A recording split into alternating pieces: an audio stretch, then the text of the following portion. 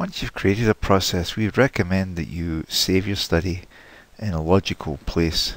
So you can see here if I do a file, save balance as, and first of all it's going to be a CHPX, X indicating that it's a new version of the Timer Pro. And what I like to do is I like to create a Timer Pro folder, maybe create a process and then give the actual name of the process here. And what you probably want to do is put your videos and all the analyses under this particular folder just to group them all together. So again, it's a good practice to keep all your process in a particular place, preferably on a network drive.